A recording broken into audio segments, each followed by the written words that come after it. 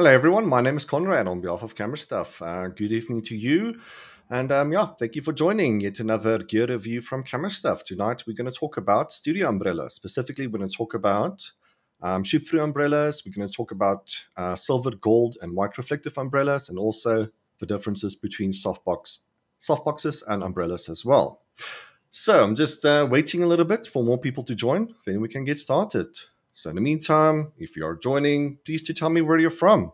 Introduce yourself in the comment section, and we can get started. Hello, Lochis, how are you doing? Glad to have you with us. So you're becoming quite a regular. I do like it. Thank you so much.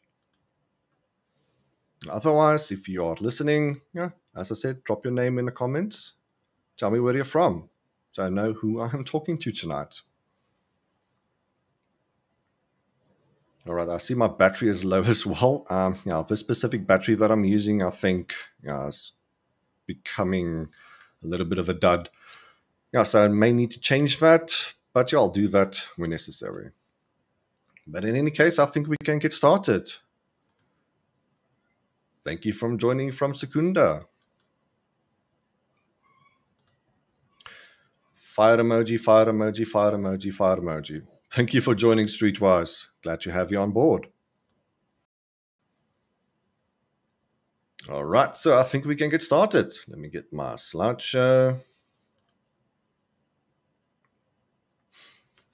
All right, as mentioned, tonight we're going to talk about different studio umbrellas, and this is what is on the menu tonight.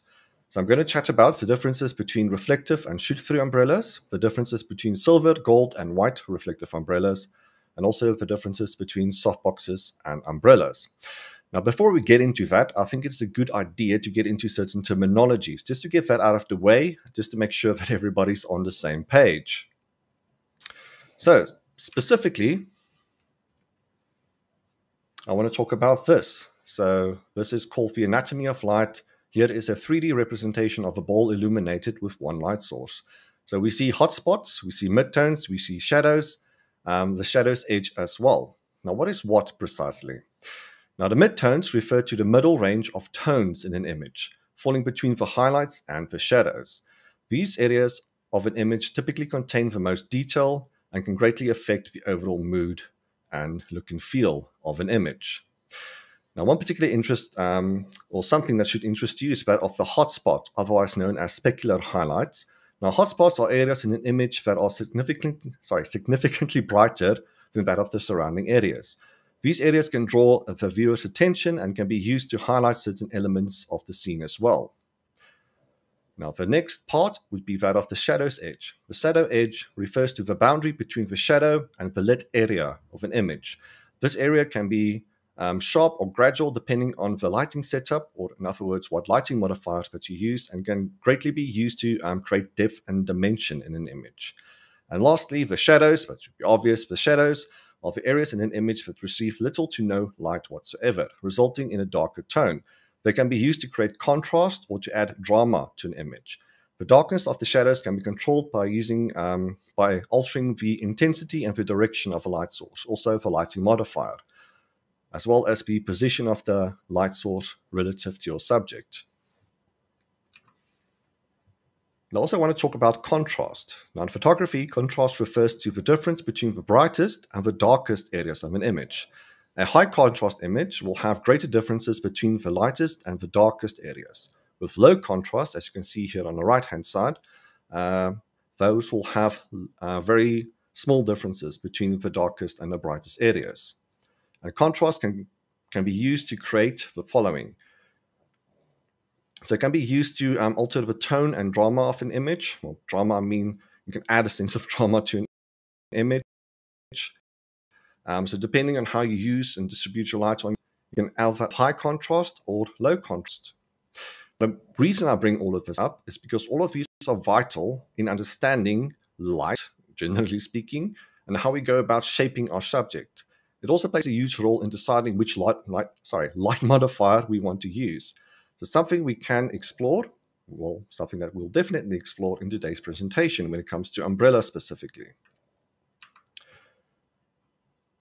So here's a quick look at the differences between the main Umbrellas, by main umbrellas, I mean the shoot-through umbrella, the white reflective, and the silver reflective umbrella. All right, so just to give you a bit of a heads up as to what the differences may be, as far as using a 3D ball at least is concerned, you can see some of the differences right there in terms of how they affect the midtones, the hotspots, the contrast, the shadows, and the shadow's edge. But we'll explore that in greater detail as we go along. All right, so first up, we're going to chat about the shoot-through umbrella versus the reflective umbrella. So here you can see examples of which. On the left-hand side, that's the shoot-through umbrella. On the right-hand side, that is a reflective umbrella. So shoot-through umbrellas and reflective umbrellas are the two common types of photographic umbrellas used to modify the quality of light in your image. The main differences between the two are... Sorry, you may be hearing some growling in the background. That's my dog sitting behind me. So the dog is obviously upset about something, but I hope you don't mind a little bit of growling in the background. That's not me, that's just a dog. All right, so as mentioned, here are the main differences between shoot-through umbrellas and reflective umbrellas. So in terms of light diffusion, a shoot-through umbrella is designed to allow light to pass through the translucent material of the umbrella and onto the subject, creating a soft and diffused. A reflective umbrella, on the other hand, is designed to reflect light back onto your subject, creating a more direct and focused light. We're going to also talk about its directional control. With a shoot-through umbrella, the direction of the light source is less controlled. That's very important. So it's a bit of a nuclear bomb of light, in a manner of speaking. So the light is passed through the diffusion material, but some of the light goes forward, it goes backwards, it goes sideways. So if you're working in a confined space, the light is just going to bounce everywhere. So you have a vast amount of uncontrolled light. Whereas with a reflective umbrella, the light is more so controlled. The light is going in the direction as intended. So here's another important aspect, that being light output. So reflective umbrellas tend to produce a higher output of light compared to shoot-through umbrellas. So if you're using low-powered lighting, such as fluorescent lighting or low-powered LED lighting, your best bet is to go with reflective umbrellas, especially silver reflective umbrellas, as they do a better job to maintain the overall intensity of light. So if you use a shoot-through umbrella with low-powered lighting, you're going to end up losing a lot of light because some of that light is going in the wrong direction. All right, so how you use the two, we can chat about that as well. So with a shoot-through umbrella, you need to shoot your light through the material, hence shoot-through umbrella. So the end tip of the umbrella needs to be pointing at your subject, as you can see here. So the light is passing through the material of the umbrella. That material will end up diffusing and spreading your light to create a far more softer and diffused light.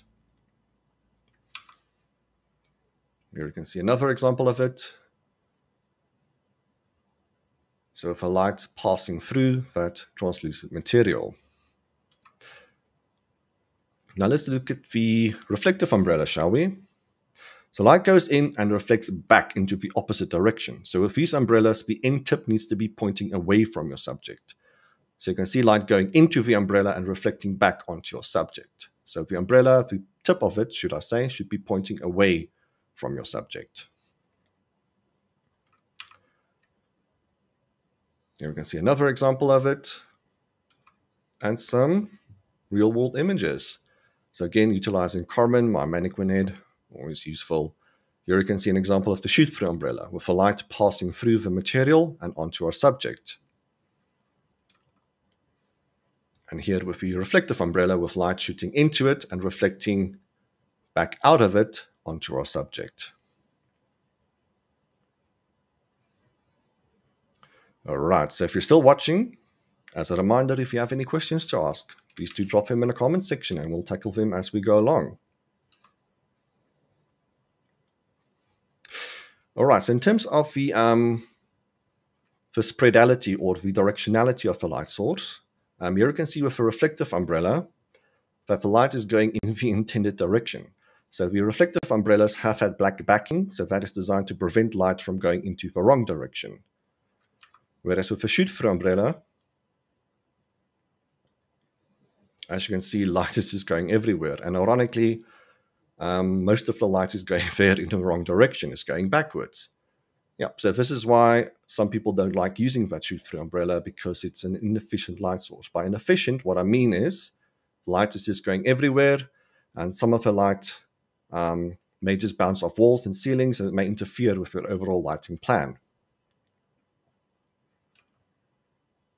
All right, so let's look at some studio results, shall we? So here we can see an image created using a bare bulb. Bare bulb meaning no light modifier was used. Here you can see how harsh the light is in terms of the hard shadows and the increased hotspots as well.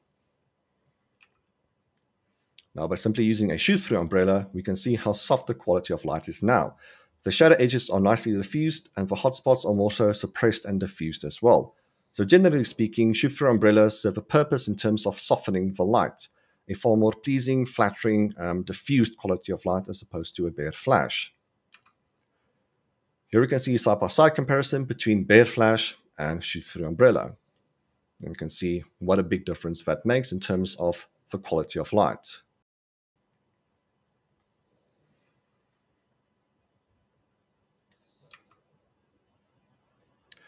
Okay, now let's talk about the differences between shoot-through umbrellas and reflective umbrellas, or should I say, let's continue this conversation. Now, shoot-through umbrellas tend to provide a softer quality of light, albeit an uncontrolled light, but the light tends to be more so flattering. Reflective umbrellas provide a more so focused, slightly harsher quality of light, with increased contrast and specularity. So, just to reiterate, shoot-through umbrellas tend to create a softer quality of light.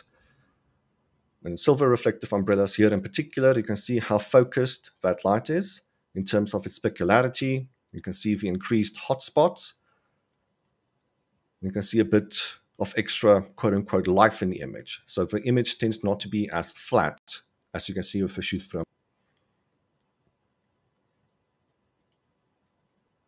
All right, so which one to choose? Now, overall, the choice between a shoot-through umbrella and a reflective umbrella depends on the photographer's creative vision. So depending on what you want, that's obviously, or should I say that is often the answer to many photographic questions. It all depends on what you want. So depending on the specific needs of a shoot, you're going to need to choose between shoot-through umbrella or silver reflective umbrella, here as an example.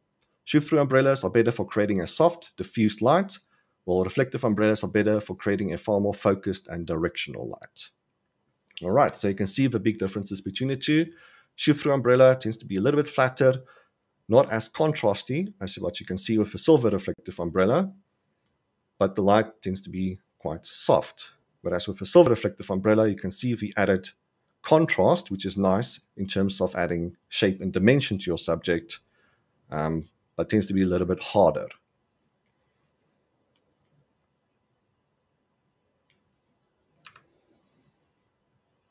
All right, so let's talk about reflective umbrellas, shall we? And here you can see examples of such. So I'm going to talk about gold, silver, and white.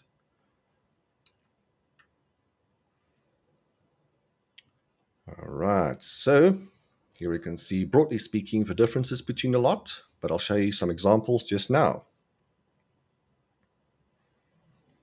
So white, silver, and gold reflectives are commonly used in photography as light modifiers to soften and control the intensity of light. So here are the differences between a lot. So here we can see an image using a white reflective umbrella. Now, white reflective umbrella is the most common and versatile type of umbrella. It produces a soft and even light that is well suited for portrait photography and other types of photography where a more so natural looking light is desired. A white fabric allows the light to be diffused and spread out, resulting in less contrast and softer shadows. Here we can see the silver reflective umbrella. So silver reflective umbrella is a bit more reflective than the white one, producing a brighter and more so focused quality of light. It is often used in commercial, product photography, and fashion photography, where more specular and high contrast light is desired. The silver fabric reflects more light back onto your subject, resulting in more contrast and sharper shadows. If you are using low power lighting, as mentioned before, I would highly advise using silver reflective umbrellas. As I said, they maintain the overall intensity of the light just a lot better. So in other words, you won't end up losing as much light as opposed to using white reflective or shoot-through umbrellas. And here, the gold reflective umbrella obviously adds a bit of a yellow golden hue to our subject. So it produces a warm and glowing light, similar to the light of a sunset, or should I say a candle as well. It's often used in portrait and fashion photography to add warmth and depth to skin tones. So it does reflect quite well off various types of skin tones. The gold fabric reflects a warmer color temperature of light back onto our subject, resulting in a golden or amber colored light that adds a pleasing effect to the image. Okay, my battery just died, but you can still hear me. I'll change battery in a few moments, but as I said, you can still hear me.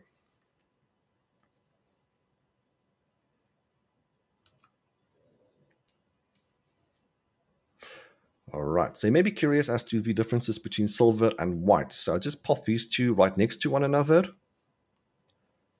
So you can see with a silver, that just adds or emphasizes specularity. Now, in case you're wondering about that word specularity, that's just a fancy word for hotspots or highlights. So you can see the increased highlights generally across the entire subject.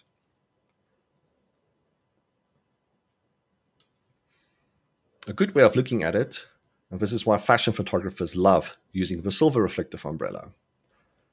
So the silver reflective umbrella adds that specularity, as you can see in the jacket here, how those highlights tend to pop just a little bit more. So using the silver reflective umbrella, we can see how the texturing and the dimension of clothing tends to just pop, it's just that added dimension to the image. Okay, so with the white, we can see how generally flat the image is, as opposed to the silver, we can see that added specularity, and that just adds that extra bit of pop to an image, in a manner of speaking. All right, so in short, white, silver, and gold reflective umbrellas are popular light modifiers used in photography. White umbrellas produce a soft and even light, ideal for portrait and natural looking photography. Silver umbrellas provide a brighter and more focused quality of light, suitable for commercial and fashion photography that requires high contrast light. Gold umbrellas create a warm and glowing light, perfect for adding warmth and depth to skin tones in portrait and fashion photography. And the choice between these umbrellas, largely, of course, depends on what the desired lighting effect you want in your image. So, yeah, so in terms of which is better to use, as often is the case in photography, that depends on what you want to create. All right, so I'm just going to pause a little bit. I'm just going to change batteries. So that may take a minute or two, so please don't go away. I'm just going to mute my mic. So just give me a minute. I'm going to change batteries.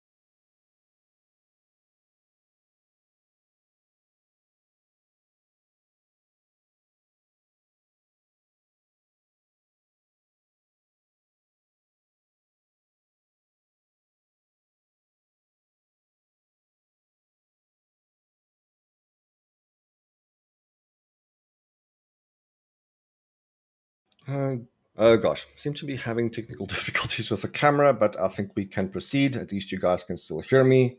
Unfortunately, no visuals from my side. But yeah, I think we can press on.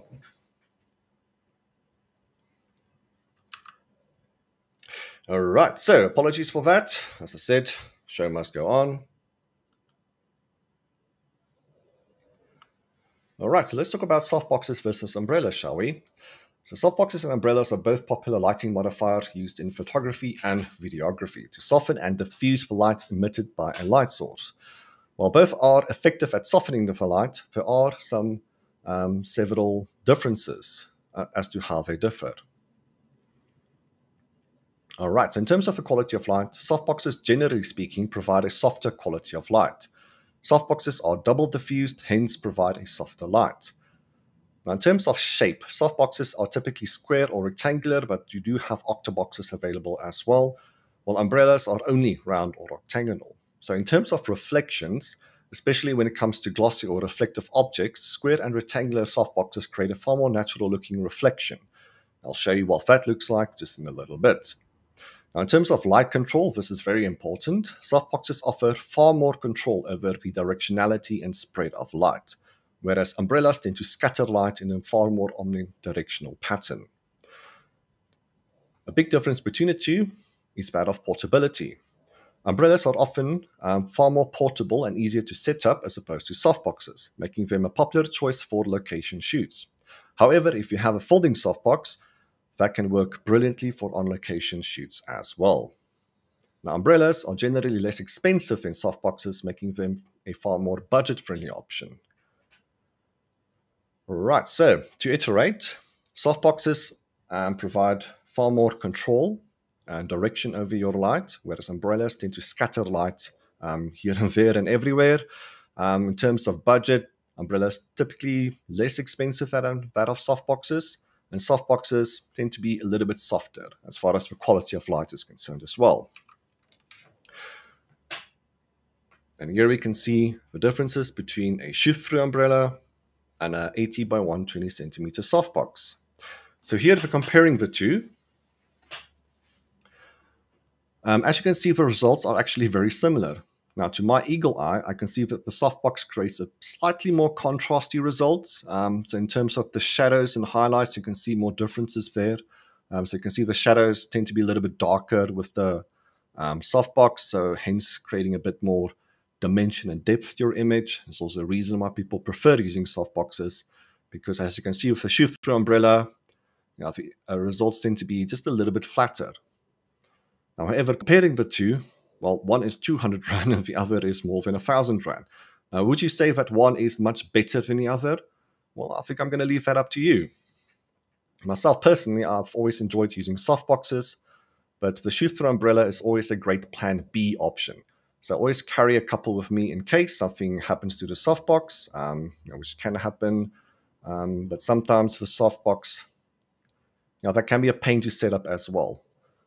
So often I use the umbrellas, just to set up quickly and to get the shot quickly as well.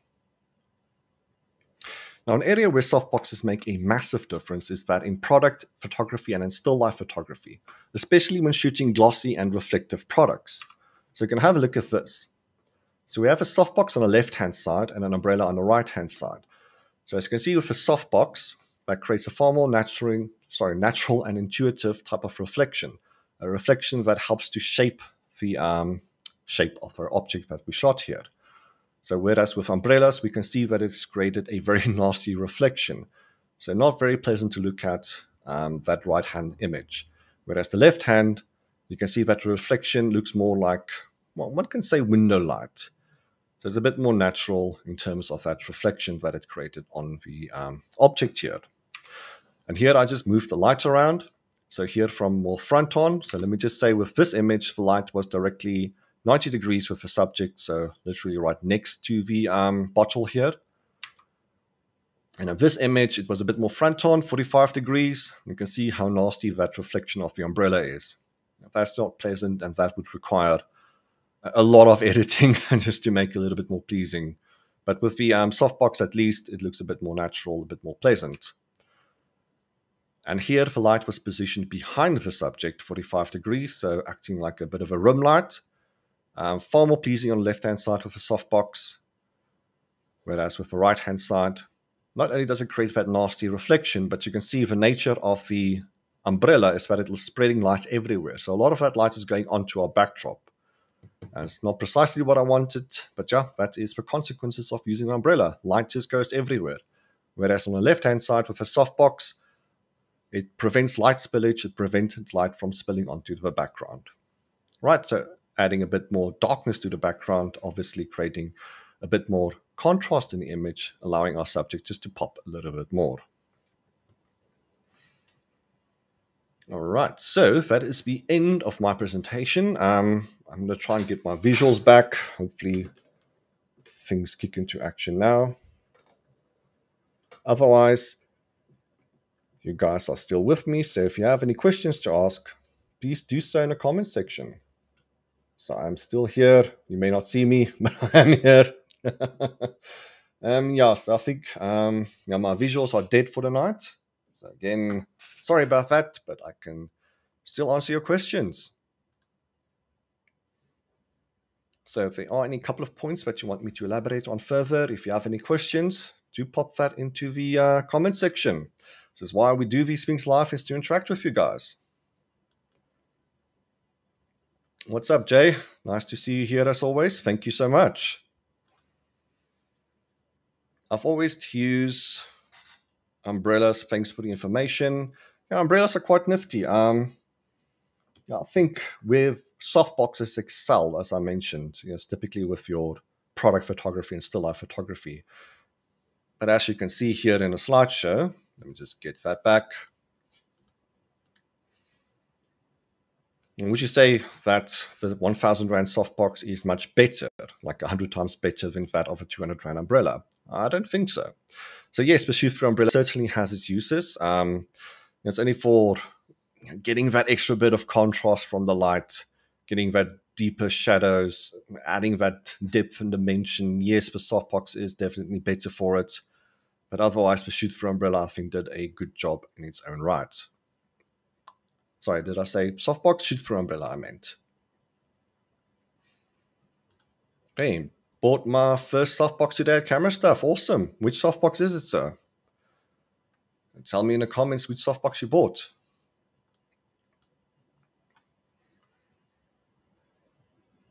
Okay, so I think what I'm going to do is I'm just going to reiterate a couple of points just to make sure that everybody is on the same page. I think this is a very important one, the comparison between the white reflective umbrella and the silver reflective umbrella. So as mentioned, in terms of the specularity, that being the hotspots, we can see that the silver reflective umbrella just added a bit more pop in terms of the highlights. So you can see it's a, dare I say, shinier image? I don't know if that makes sense. But yeah, definitely with the silver reflective umbrella, you get that added specularity. That just creates a bit more depth and dimension as opposed to the left-hand side. As you can see with the white reflective umbrella, it just looks a little bit flatter, generally speaking. Now, yes, that's softer, that is multi-purpose, that's versatile. Yeah, so if you don't know who you're shooting on a day, a white reflective umbrella may be a good choice. Yeah, but just in terms of that added depth and dimension, the silver does a spectacular job. Also, in terms of fashion and clothing, that silver just helps to add depth to the clothing, the texturing of the material. In terms of the specularity, you can see it just adds a bit of pop. And again, when you compare that to the left-hand side with the white reflective umbrella, it just tends to flatten out the image ever so slightly.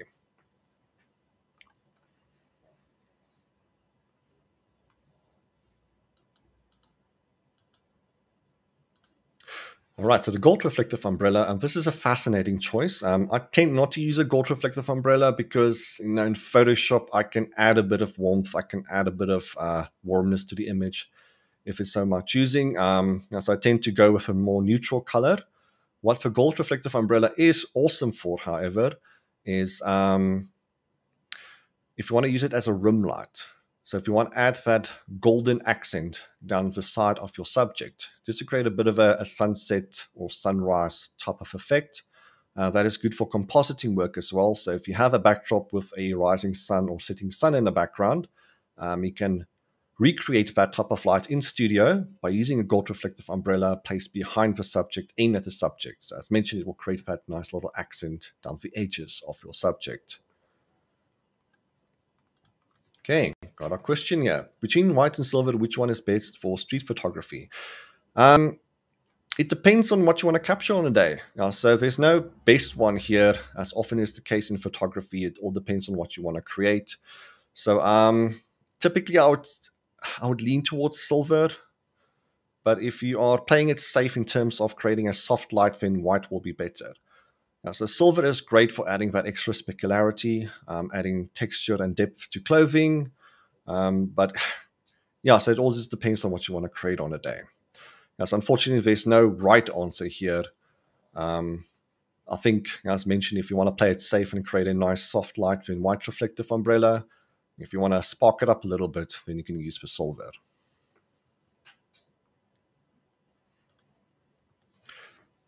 All right, so Sean answering his question, or my question. The flash in the softbox doesn't flash back into the softbox, but it's going through. So I'm using the SBGUE. We call it the GUI softbox. Yeah, so those are very popular. Those are the Godox folding softboxes.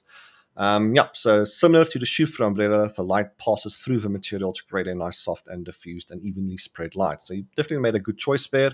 Also, it being a folding softbox, that's just awesome to use on location as well, because those softboxes is just easy to set up and to dismantle. So it's good for travel, it's good for storage as well. So you made a very, very good choice there.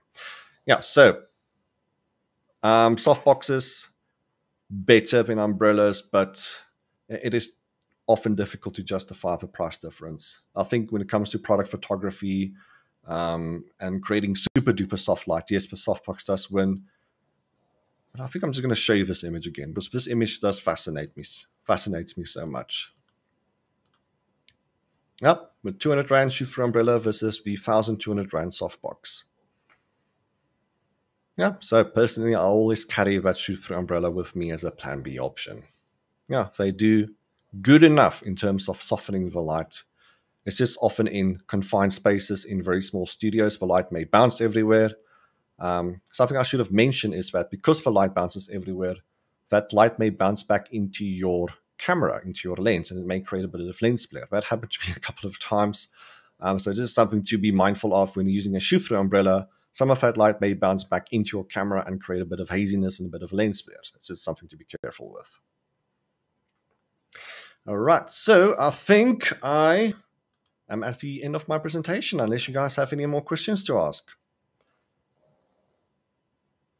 So yes, it would have been great to see my face, I suppose, but again, apologies, my visuals are not working today. I'll try and correct that for the next live. But yeah, unless you guys have any other questions, I think that's going to be it from my side.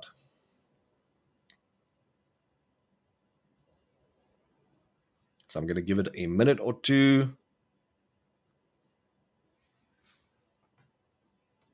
So if there's something else you'd like me to elaborate on, if you have any other questions not pertaining to umbrellas or softboxes, I can definitely, well, you have me. You have me here, so make use of me while you have me.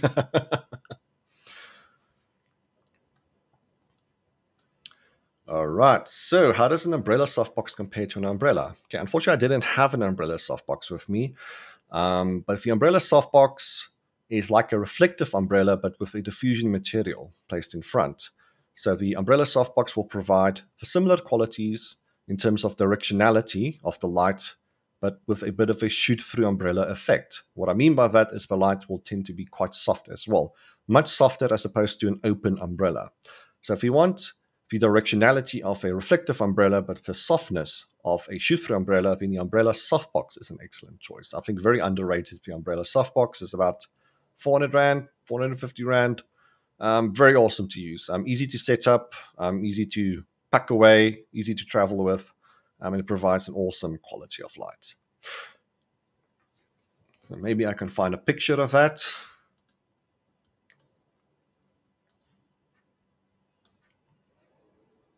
I have to search on my PC now.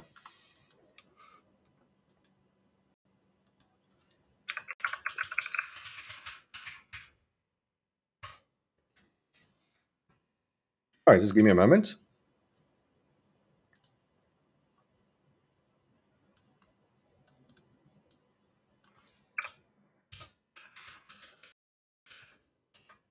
I should have the picture here somewhere.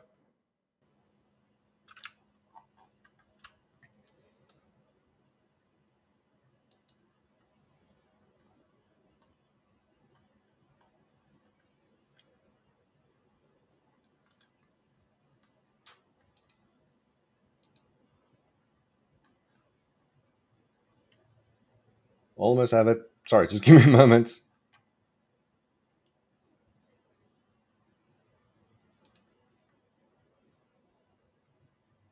Okay, found it. Let me just open it.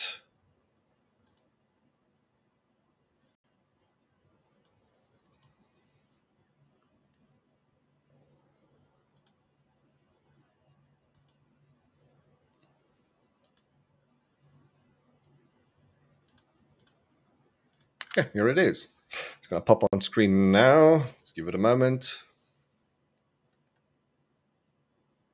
Come on. Okay, yeah, here it is. So this is an example of the umbrella softbox. So it has the same design as the reflective umbrella, but it has the front cover or diffuser cover out front. So what you need to do is to place your light or the light source inside of the umbrella softbox. So you can see the flash tube is positioned inside, so the light will bounce in the reflective material and back outwards, but through that diffusion material. Yeah, so as mentioned, this does the same as a reflective umbrella in terms of its directionality and control, but because you have that diffuser, it just does a wonder in terms of softening the light as well. There's a bit of a two-in-one product, so it's like a reflective umbrella, but will give you the same qualities as a shoot-through umbrella.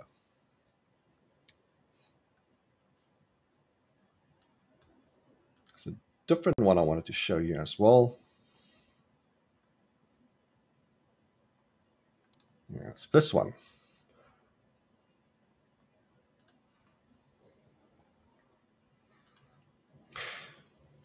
All right, so this is also an umbrella softbox, but this is a shoot-through umbrella with a black backing.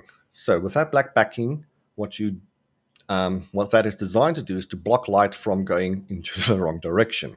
So this is a shoot-through umbrella, but with that black backing, it prevents light from going backwards. So in terms of controlling the light, this is like a shoot-through, but you don't get that nuclear bomb effect where light just goes everywhere. So also a very good choice if you want more control over your shoot-through umbrella. These are two-in-one, so you can take that black backing off. So if you want light to go everywhere, if you're inclined to do that, you can do that. But by keeping that black backing on, that just prevents light from going in the wrong direction. So that's called a shoot-through brolly box or an umbrella softbox as well. So here you can see what that looks like from the back. Yeah, so it has that black cover at the back. So that just prevents light from going in the wrong direction. So that is called a brolly box. We do sell them at CameraStuff as well. So similar to the shoot-through umbrella, but far more controlled.